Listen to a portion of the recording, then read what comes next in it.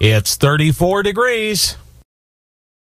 The truth, and nothing but the truth. This is GBN, the Gospel Broadcasting Network. Then we shall rise on that resurrection morning when death's prison bars are broken. We shall rise. We shall rise.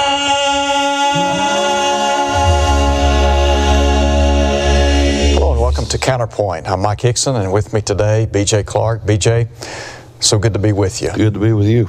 BJ, today we want to discuss the second coming of Christ. The Bible talks a lot about His second coming, and there are some that seem to think they know when Jesus is going to come. How do you counter these claims that Jesus is coming soon, or He's going to come on this day or that day? How do you deal with that biblically? Well, the first thing we've got to do, and this may seem unusual to some people in the religious world because they're used to hearing folks on television say, the Lord spoke to me and He told me thus and so and such and such, and God hasn't spoken directly to you or to me as if to reveal something that He hasn't told the whole world in this book right here. So the way we counter any doctrine about any subject biblically, of course, is to go to the actual source. And think about it. What could you and I know about the second coming of Christ if we take the Bible off the face of the earth? Wouldn't know anything. We could know there's a creator by still looking at the creation and seeing that someone had to make that tree and those mountains and the beautiful sunset. But what would that tell us about how it's all going to end? The only way that you or I or any of our viewers could know anything about what's going to happen at the end is if the one who started it at the beginning gives us insight and says, here's what I'm going to do. And He told us, if He told us anything at all, Jesus said this in Matthew 24. He said, you need to watch because you don't know what hour your Lord's coming. He said, if the good man of the house had known in what hour the thief was coming, he would have watched, and he would not have suffered or allowed his house to be broken into. The point is, the thief doesn't call us up and give us advance warning and say, hey, tomorrow night I'm planning to rob your house. Just wanted to give you a little heads up. Well, if the second coming of Christ is called like a thief in the night, and it's called that in Matthew 24, it's called that in 1 Thessalonians 5, it's called that in 2 Peter chapter 3, it's called that in Revelation 16. You keep going how many times the Lord says He's coming as a thief, and yet we've got some folks who act like they know exactly when He's coming. No, the Bible doesn't contradict itself. Didn't Jesus say, of that day and hour knoweth no man, not the angels of heaven, but my Father only? Matthew chapter 24, verse 36. That ought to tell us something. Exactly. I mean, you said a moment ago, over and over again, the Bible talks about Jesus coming as a thief in the night. How in the world can people claim to know something that Jesus said is impossible to know? Exactly right. And these folks are quite frankly very inconsistent. I have a preacher friend who was driving down the road listening to AM radio station, and the preacher that was doing the program there said that he had done the mathematical calculations. He'd looked in all the prophecies of the scriptures. He knew without a doubt, that the Lord was coming back in 3 weeks. The world would end in 3 weeks. It's all going to end. The Bible tells me so, he said. He went on like this for 28 minutes. And then his announcer came on at the end of the program and said, if you'd like a copy of this program, please write to us at this address, and please allow 4 to 6 weeks for delivery. If the world's ending in 3 weeks, I don't think there's going to be any postman or any earth to deliver mail on. What's he doing here? A complete contradiction of what he just preached. BJ, in what you've said thus far makes me think about the all-sufficiency of the Scriptures. And maybe for just a minute or two, we ought to camp out on this idea of God's Word being inspired, and that God has given us everything we need to know about life and godliness. And so when we have questions that arise that are spiritual in nature, and this, of course, is a question that is rooted in Scripture, we need to go to the source. and that's the Word of God. And maybe that's been minimized in the religious world today. A lot of folks haven't taken the time to open the book and to do the research. And so how do we counter this wave of biblical illiteracy that's so prevalent? Isaiah 8 verse 20 says, to the law and the testimony, if they speak not according to this, it's because there's no light in them. God's Word is a lamp unto our feet. It's a light unto our path. And the way to expel or dispel darkness is to focus on the light. And the light of God's Word is very illuminating. I don't need some illumination from the Holy Spirit for me personally, because holy men of God spake as they were moved by the Holy Spirit, 2 Peter 1, 20 and 21. So they wrote it down for me, wrote it down for you, for our viewers. And so let me ask you a question. If God wrote down that we cannot know the day or the hour wherein the Lord is coming, how can any man come along and say, oh, yes, you can? And if any man does come along and say, oh, yes, you can, my antenna ought to go up immediately. And I say, wait a minute. If God told men that He directly inspired that you cannot know, and you come along as an uninspired man claiming that you do know, then Deuteronomy 18 comes to mind, because you remember that prophecy or that statement in Deuteronomy 18, 20 to 22 says, look, if a man comes along telling you he's a prophet and he predicts something's going to happen and then it does not happen, you know that man's not from God, no matter what he claims. You're right. And so what did men write down in Holy Scripture? That's what we use to determine what's going to happen at the end, not anything else. And I tell you, there's something comforting about that, Mike, because I don't have to worry about the speculations of men. I can read the exact revelation that God gave. That's right. I remember hearing Tom Holland say some years ago, the emphasis ought not to be on when Christ shall come, but it ought to be on the Christ who will come. Yes. And really just readying ourselves for that day. BJ, I know when we talk about the second coming of Christ, there are some that have this idea that the Lord is going to somehow come and secretly rapture away the faithful. So how does all that harmonize with Scripture, and how do you counter that idea? Because it's widespread. Oh, it's everywhere. The Left Behind novels, the very point of Left Behind, according to them, is this. The righteous are supposedly going to vanish from the planet at this rapture moment, leaving the rest of the world in confusion. Where did Aunt Sue go? Where did Uncle Joe go? I don't know. I don't know where all these millions of people went. So then they're supposedly going to go to their Bibles to try to find some comfort or explanation, and that's when they're going to discover, oh, now I see. Okay, well, what passage would they turn to in this book that would explain such? Well, I show you a passage that shows there's no secret rapture. 1 Thessalonians chapter 4, see if this sounds remotely secretive. Paul said, verse 16, the Lord Himself shall descend from heaven with a shout. That's verbal. With the voice of the archangel, with the trump of God. Does that sound like something secret? And the dead in Christ shall rise first. Don't you think you and I would notice dead people rising from the dead? And then we which are alive and remain shall be caught up together with them to meet the Lord in the air. And the premillennial doctrine says, and we'll go up to heaven for 7 years. And then at the end of that 7 years, while there's great tribulation going on upon the earth, at the end of that 7 years of great tribulation, Jesus will bring us back. We'll fight the bloody battle of Armageddon. We'll win the victory, and Jesus will set up shop in Jerusalem for a literal 1,000 years of reign on the earth, after which we'll finally go to either eternal heaven or eternal hell. That's the way the doctrine goes. But there's a problem.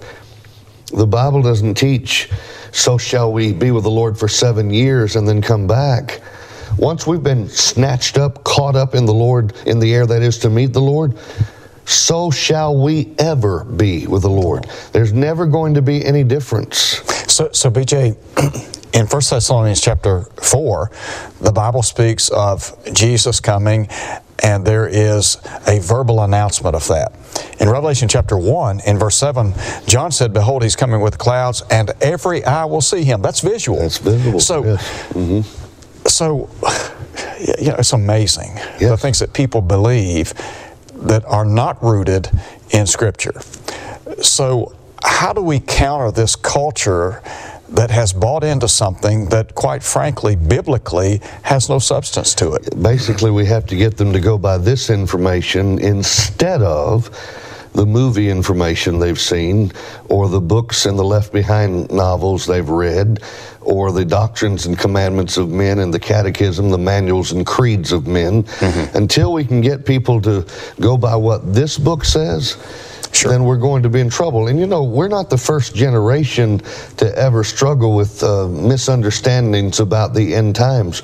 The very books of 1st and 2nd Thessalonians were written by Paul to address the misunderstanding the Thessalonians had about the coming of the Lord, which it becomes apparent. They were convinced that it was already started and commencing, or that it was so close to commencing, they quit their jobs. They were just going to sit back and wait. And Paul says, if a man won't work, neither should he eat, 2 Thessalonians 3, 10 and following. And so he was basically trying to get them to realize, hey, wait a minute, I told you when I was with you, a couple of things have to happen before the final coming of the Lord can happen. There has to be the falling away, and there has to be the revelation of the man of sin. Those two things haven't happened yet. And so until they do, the second coming can't happen until this first thing happens. Now, frankly, those things have already happened. The falling away was taking place in the form of Judaizing teachers who were leading people away from Christianity back to the law of Moses. And the man of sin, in my judgment, best fits in that culture, in that context, a Jewish high priest who was sitting in a temple in Jerusalem where he had no right to sit, because our great high priest had passed into the heavens. And so what would expose the man in the Jewish temple as a fraud, as an imposter? The destruction of Jerusalem in AD 70 certainly accomplished that. That's because once that happened, there was no place for him to show up for work. That's right. And they can't even practice Judaism today. Well, that's right. As a matter of fact, if you go back to AD 70 and you think about the destruction of the temple in Jerusalem itself, all of those records by way of genealogies destroyed. There's no one that can even trace his lineage back. So we talk about the tribe of Levi, and they're functioning as priest in that scheme under that Mosaic dispensation. Not possible today. Right. BJ, you mentioned, boy, you got so much out here for us to think about. Let's go back to Matthew 24 for a minute, because I know that there are some people saying, now wait a minute. I know in Matthew chapter 24, Jesus talked about some signs. And I hear people on television and on the radio talking about the signs of his coming, and the signs are ripe. We know that his coming is near based on these signs. Is that what he's talking about? And if not, how do you counter it? Right. You know, in Matthew 24, context matters. Well, not just in Matthew 24. Any Bible study focuses on context, context, context. In verse 1 of Matthew 24, Jesus went out and departed from the temple. But really, we need to start even before that, because Matthew didn't say, okay, I'm going to call this chapter 23, and I'll make this verse 1, this verse 2, this verse 3. The chapterization, the versification of this was done much later for our convenience, and it is convenient. But in the last part of Matthew 23, Jesus is telling them that because they had killed the prophets and the persecution had come upon the righteous, verse 37, Jerusalem, Jerusalem, you killed the prophets, you stoned them which are sent to you. I wanted, he said, to gather your children together like a hen gathers her chicks under her wings. You would not. And then this statement, behold, your house is left unto you desolate. And then the next thing you read in chapter 24:1, Jesus went out from where? Departed from the temple. That's what they considered the house of God. Now his disciples are anxious to show him the buildings of the temple. Why? He had just said it was all going to be left in desolation. They were like, do you not see how magnificent this is? And Jesus says, do you not see all these things, verse 2, I'm telling you, there won't be left here one stone upon another that won't be thrown down. He's talking about the Jewish temple. Now, the disciples, Mike, what do they think about when that must be? They think that would be so catastrophic. Yeah. That would have to be equivalent to the end of the world.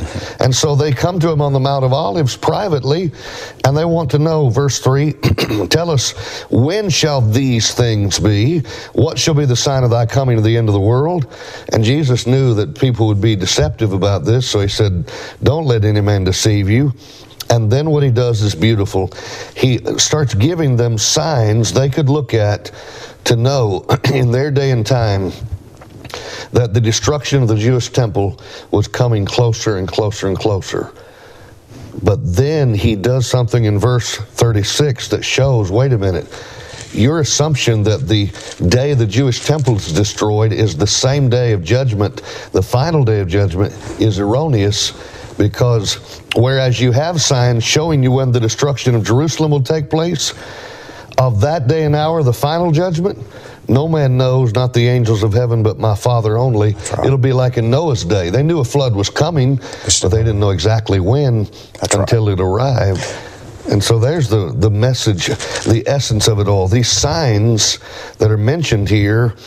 And BJ, if you look at this contextually, in verse 2, it's evident he's talking about the destruction of the temple, because he says, not one stone shall be left upon another. He said, that shall not be thrown down. So he's talking about that physical temple. Now, I know that there are those, for example, in the religious world that will cite verse 6. You'll hear of wars and rumors of wars. He said, see that you're not troubled, for all these things must come to pass, but the end is not yet. Nation will rise against nation, kingdom against kingdom. There'll be, he said, famines, pestilences, earthquakes in various places. All these are the beginning of sorrows. And they want to take these verses, lift them out of their context, and make them applicable to the second coming of Christ. That's not what he's talking about, is it? No, in fact, context keeps it in the first century. And you know, I wish that I had the time to just go back and read from historians like Tacitus, who was a Roman historian who talks about all the earthquakes that were taking place in the AD 60s, right before Jerusalem was destroyed in AD 70. And you can read Josephus, the Jewish historian, and read how all these famines they are documenting.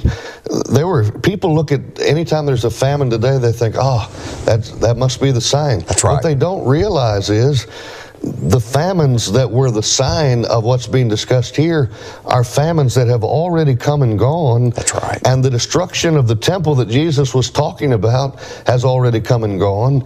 But the final day of judgment has not already come and gone. There are some false teachers who teach that the destruction of Jerusalem is the end of time. It was the second coming. They act like it was the end-all and be-all of biblical prophecy. It was an important biblical prophecy, but not the final one. That's right. There's another day coming in which the Lord's coming back, and of that day and hour, no signs. That's right. That's right. So, BJ, when we look at Matthew chapter 24, the signs referenced here, destruction of Jerusalem, destruction of the temple.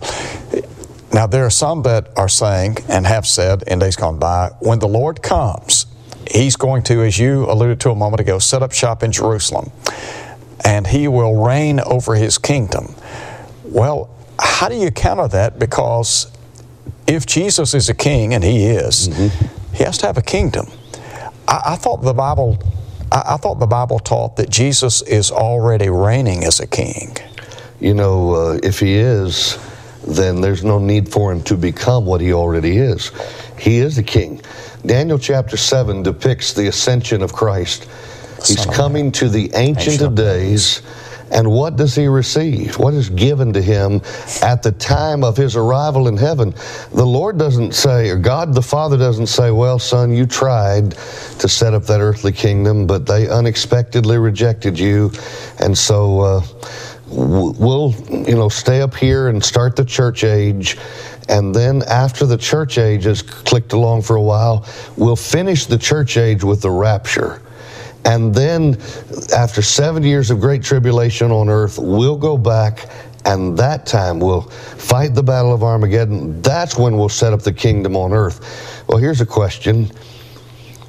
if Jesus really meant to set up an earthly kingdom the first time, he didn't know it, because he said, my kingdom is not of this world. John 18:36. And if Jesus meant to set up an earthly kingdom the first time and couldn't get it done, because why? Well, he was unexpectedly rejected. What's to keep him from being unexpectedly rejected the next time he tries? And by the way, BJ, that's ludicrous, because Isaiah chapter 53 depicts the coming of the Messiah, and Isaiah's writing 7 centuries before Jesus comes to earth. Isaiah chapter 53 depicts him as being despised and rejected by men, a man of sorrows, acquainted with grief.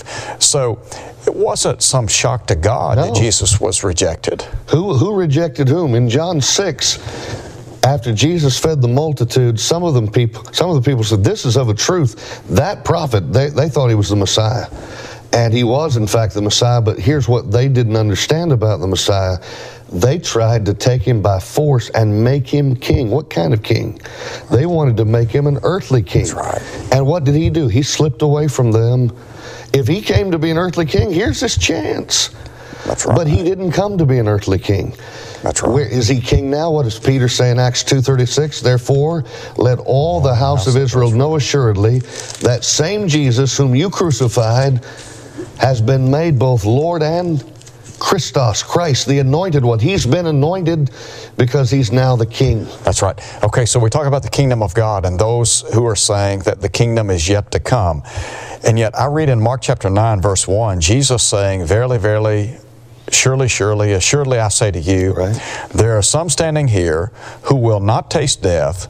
And then he said, till, T-I-L-L. Right. They see the kingdom of God come with power, or present with power. Mm-hmm. Okay, so I have a question.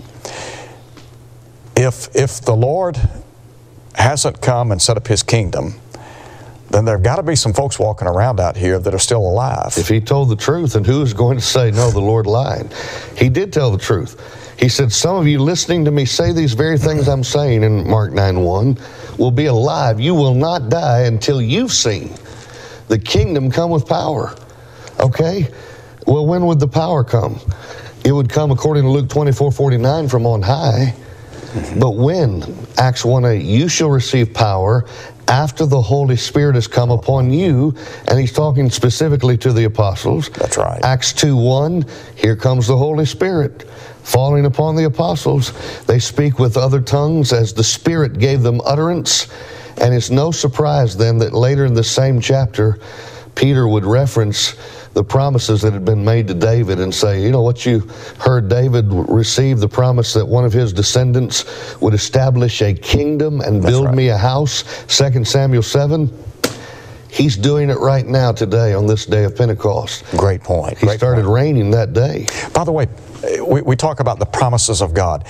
When John the Baptist began his earthly ministry, his message was, repent, the kingdom of heaven is at hand. Matthew chapter 3, verses 1 and 2. Matthew 4, verse 17. When Jesus began his earthly ministry, same message. Yes. So the question is, were they telling the truth? You know, Mike, it's really blasphemous to suggest, well, they meant well when they said that. They thought that was the case, but they didn't know yet. And as you quoted, how could they not have known they were going to be rejected, that Jesus specifically was going to be rejected, when you have Isaiah 53? That's written 600-700 years before Christ ever came. And what does Paul say in 1 Corinthians 15:1-4? The death, the burial, and the resurrection of Christ was, quote, according to the Scriptures. It wasn't plan B. It wasn't, oh no, we've got an emergency, what are we going to do? Let's call an audible at the line of scrimmage. The defense is ready for the play we called in the huddle. That is not the case. I tell you what, there's further proof in the Bible that Jesus can't reign on earth. He cannot reign on earth, because Zechariah 6:12-13 says that while he's a priest on his throne, he will be a priest upon his throne. But wait a minute, Hebrews 8:4 says if he were on earth, he could not be a priest. That's right. But Zechariah 6:13's already said when he's on his throne, he will be a priest. But if he can't be a priest on earth, therefore his throne can't be where? That's right. It can't be located on earth, because Jesus Christ is already on his throne. That's right. He's reigning right now at the right hand of the Father on high. and he's our high priest right now. Absolutely, absolutely. BJ, there is ample evidence in Scripture. The kingdom is here. In Colossians chapter 1, when the Apostle Paul wrote to those saints, he talked about how they had been delivered out of the power of darkness and translated into the kingdom of God's dear Son. Right. When John wrote in Revelation chapter 1, he talked about how he was a brother, a companion with them in tribulation and in the kingdom. Exactly. So you have ample evidence. When Jesus comes again, he's not coming to set up the kingdom. He's going to do what with the kingdom? 1 Corinthians 15 is emphatic. It says, "And then shall the end come, when he shall deliver up the kingdom to God." 1 Corinthians 15, 24 and following. He delivers it up, not sets it up. It's already been set up. You and I are born again. We're added to what? We are born again to enter the kingdom. John 3:5, except a man be born of water and of the Spirit, he cannot enter into what? The kingdom. But you and I have been born of water and the Spirit, therefore we've entered the kingdom. Because the kingdom has a king already, not one in the wings waiting for his royal apparel. He is right now our King of kings, Lord of lords. 1 Timothy 6, 14 and 15. He's the potentate. He has all power. That's exactly He's not right. waiting to get it. He has it now. He has it. He rules and reigns at the right hand of the Father. In Acts chapter 2, as you alluded to a moment ago, the Bible talks about Jesus sitting upon the throne of David. It's not a physical, literal throne. It's a spiritual throne. And Jesus reigns today, as is evident throughout the Scriptures, as you mentioned a moment ago. Absolutely. BJ, I know we got a minute left. What would a person need to do to become a member of the kingdom of God? Follow the instructions of the king. And the king made it clear. The king said, you need to believe that I am he, that I'm the one I claim to be, the one sent by God the Father. If you don't believe that about me, you'll die in your sins, John 8:24. The king says that all men everywhere commanded to repent, Acts 17:30. And he's a good king. The goodness of our king ought to lead us to repentance, Romans 2 and verse 4. And the king says through his inspired writers in Romans 10:9 and 10 that confession is made in the direction of salvation, unto salvation, as one believes. But that's not enough, because we get into, not unto, when we are baptized into Christ. That's right. According to Galatians 3:26 and 27, that's when we put on Christ. That's when we are cleansed by the blood of Christ, right. Romans 6:3 and 4. That's when we become a member of the church of Jesus Christ, Acts 2:47. And we live for Christ until the day we get to see Christ and live with Christ. So true. BJ, thank you again for being with me. As always, thank you for being a part of our program. Look forward to seeing you right back here next week. God bless. Amen. Flashlight. Switch timer. Flat selected. Screen recording.